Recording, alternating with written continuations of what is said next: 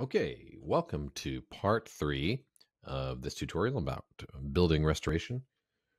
What we're going to do in this one is we're going to add a marquee and some text on that marquee, some lighting so that it looks like it's shining onto the street. So the first thing that I want to do is I want to get my rectangle tool and zoom way into this marquee to see what it's kind of made up of. You notice it's just a bunch of rectangles of different colors, and some of them are broken and dirty. So we're going to draw a rectangle. It has that same blue from before, which we'll change in a minute. But let's go ahead and try to make it about the same size as one of those rectangles. It won't be perfect because this is skewed, but we'll fix that in a minute. So we're going to make a pattern out of this. Before we do that, let's go ahead and change the fill color. If we accept our change in our properties menu, we can click on the fill color and come in here. And I think the marquee should be like a nice light yellow. So all I did was drag the hue slider down. And now we have yellow. And because each one of these blocks has a little black border around it, I think we'll do a stroke that is a little thicker, like that. And maybe don't make it perfectly black. We'll kind of come up into this gray area. So now I have this piece here. I'll move it over here so you can see. So it's got a black stroke, yellow fill. And it doesn't really matter where it is. What I need to do at this point is get my rectangular marquee tool and draw a selection. So I have the stroke and the fill all included. Very careful selection. Once I have that selection, I should be able to go to my edit menu and choose define pattern. And that'll allow me to make a pattern out of this that I can fill the entire marquee with. So define pattern, I'll call it marquee. Get rid of my selection because I don't need it any longer. As a matter of fact, I don't need this rectangle any longer. I'll delete that layer. So now what I want to do is I want to create a rectangle that's as big as the whole marquee. Zoom out a little bit.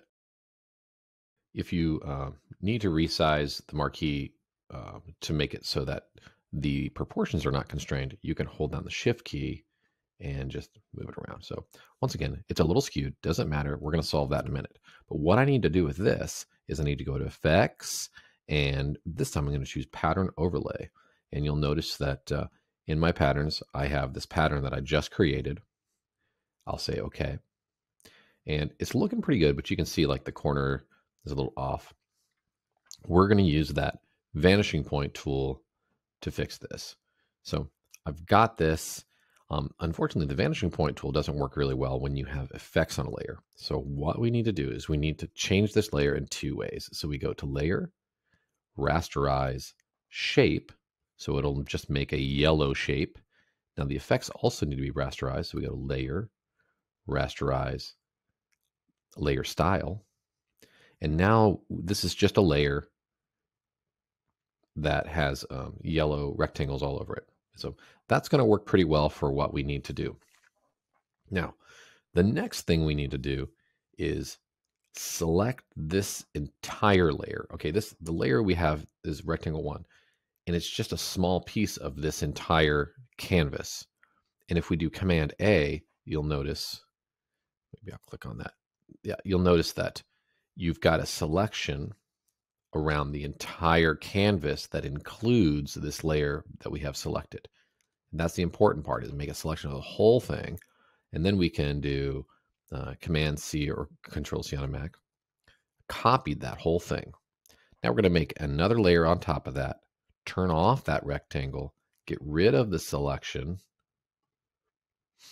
And now that we're on this layer, we're going to vanishing point, because the way that filter vanishing point works is it puts permanent pixels on the layer that you have selected. So that's why I need a brand new layer, and I turn off the old layer. So vanishing point. And then you'll see I have some old grids left over from before. But the way the vanishing point works is I'm going to click on the different corners of the place where I want to place my design. There's a zoom tool here if you wanted to zoom into the area. Okay, switch back to the grid. I need to continue making this grid. Now I'm ready to paste my copied marquee grid in there. So Command V or Control V. It came up into here. So now it's time to grab that and drag it onto the grid that I've made. You'll notice it just changes slightly so that those grid lines follow where the angle of the marquee is. So that's looking pretty good.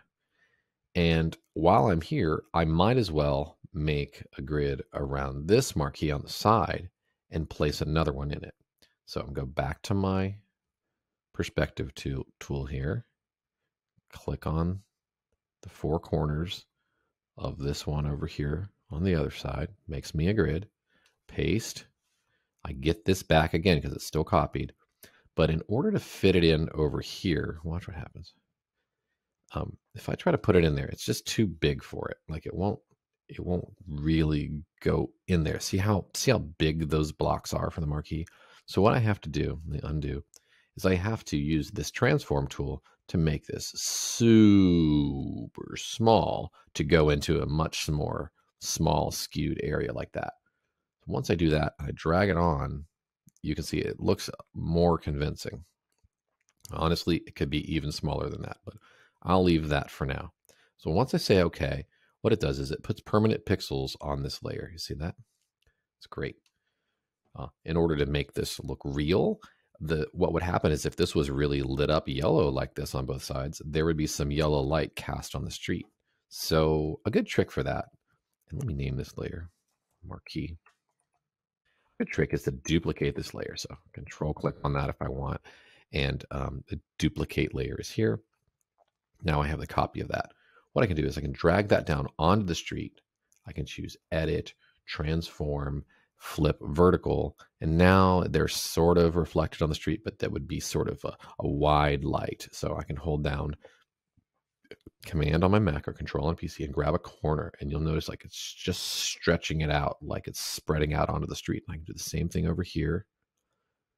You see that? So I just adjust that until I feel like the light is being cast out onto the street effectively. That looks pretty good. But of course, it would be a lot more blurry, and there'd be some blending mode that we choose. So I think the blending mode I'll choose is soft light. See, that's looking pretty good.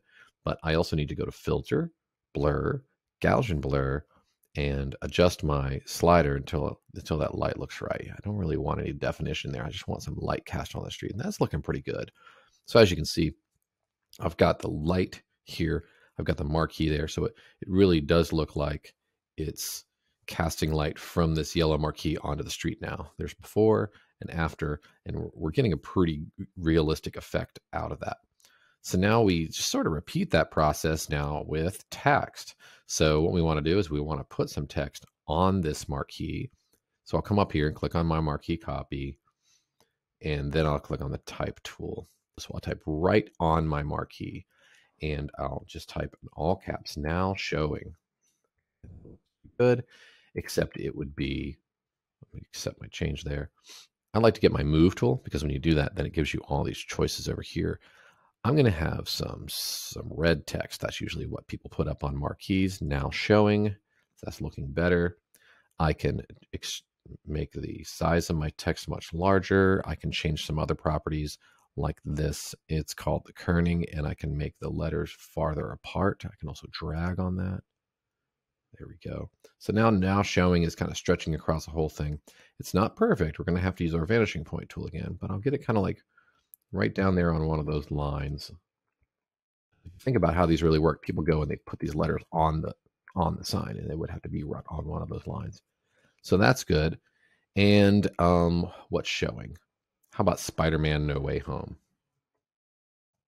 Spider-Man No Way Home.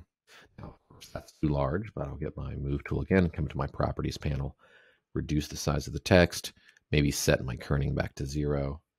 Move this around, still a little smaller.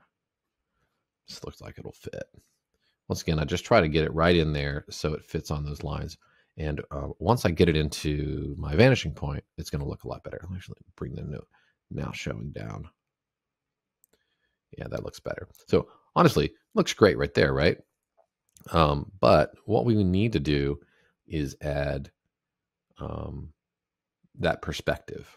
All right. So I want to go ahead and select both of these layers and go to Layer, rasterize, layers, and what it'll do is it'll take it from type to something that's permanent.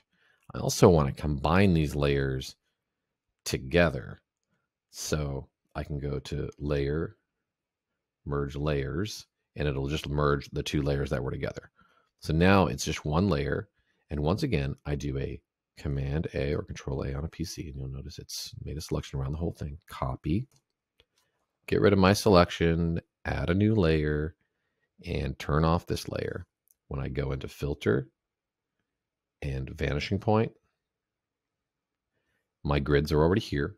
I paste, and I get the text. I drag it on there, and it will just perfectly skew to the angle of that box.